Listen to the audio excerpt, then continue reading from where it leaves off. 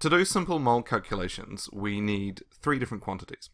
And the first one is the number of moles, and we just indicate that by the letter N, right? So N is our number of moles.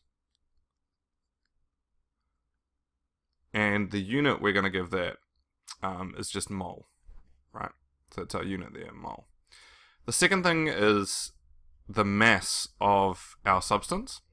So M, or little m, is the mass in grams of our substance. And then finally we have the molar mass, which we give a capital M, just to be nice and confusing. So small m for mass and capital M for the molar mass.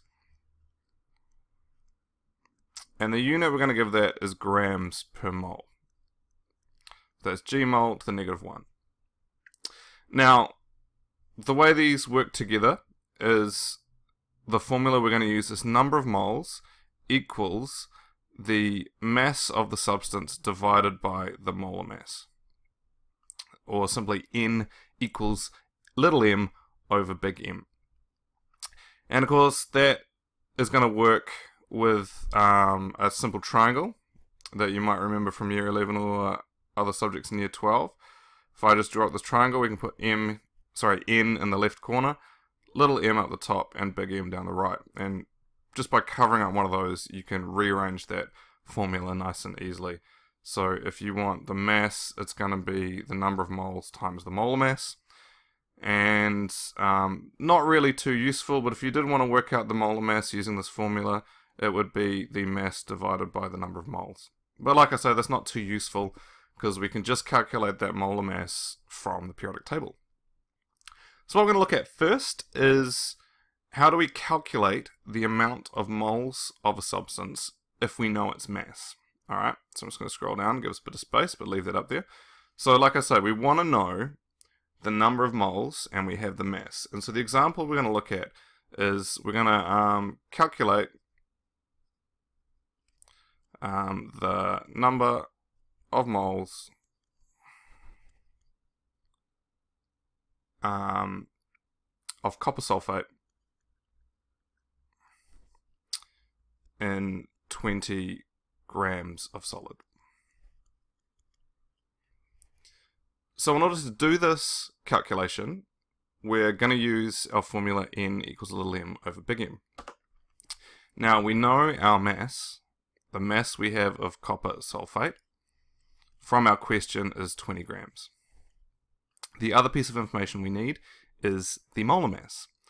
And the molar mass we always know because we can just calculate it from the periodic table. So if we look at our periodic table and we get the atomic mass of copper, that is 63.5. Make that decimal a bit bigger. Sulfur is 32.1. Sorry, I've got this off to the side here. And then we also want to add 4 oxygen, so that's going to be 4 times 16. And if we add all those up, we get a molar mass of 159.6 grams per mole. So remember, that just means for every 1 mole of copper sulfate we have 159.6 grams of it. So I have all the data I need now to complete this question. So I'm just going to put those numbers into my formula. N equals little m over big M. So I have 20 grams, and I want to divide that by 159.6 grams per mole. And I'm just going to scroll down and give myself a bit more space. And when I put those numbers into a calculator, what comes out the other side is quite a long, ugly number. I get 0.12531. And as we're in level 2 chemistry, we're going to round that number to 3 significant figures. So my answer is going to end up being 0.125 mole. And that is to 3 SF.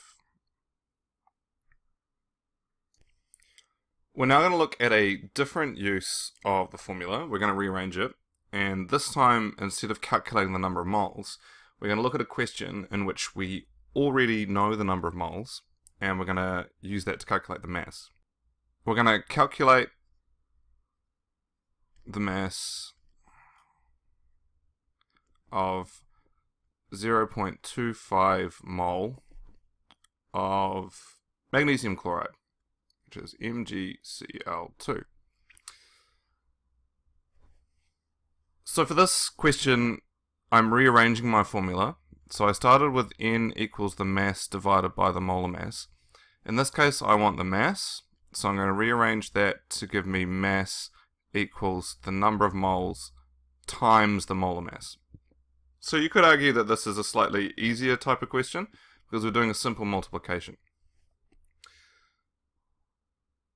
So just like before, I need 2 bits of information before I can calculate the mass. The first bit of information is given to me in the question.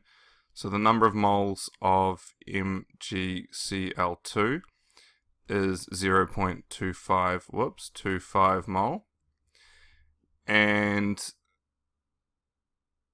the molar mass, I can always work out just by looking at the periodic table. So my molar mass of MgCl2 is the atomic mass of magnesium, which is 24.3, plus 2 times the atomic mass of chlorine, which we'll just use 35.5. So when I put this into a calculator, I get a molar mass of 95.3 grams per mole. So now I'm just going to simply plug these numbers into the formula. Mass equals the number of moles times the molar mass. So I just go 0.25 times the molar mass of 95.3. And when I put that into a calculator, I get a mass of 23.825 grams. And again, we're year 12, so we're just going to use 3 significant figures, so that gives me 23.8 grams. Excellent. Any questions? Feel free to send me an email. Thanks very much, guys.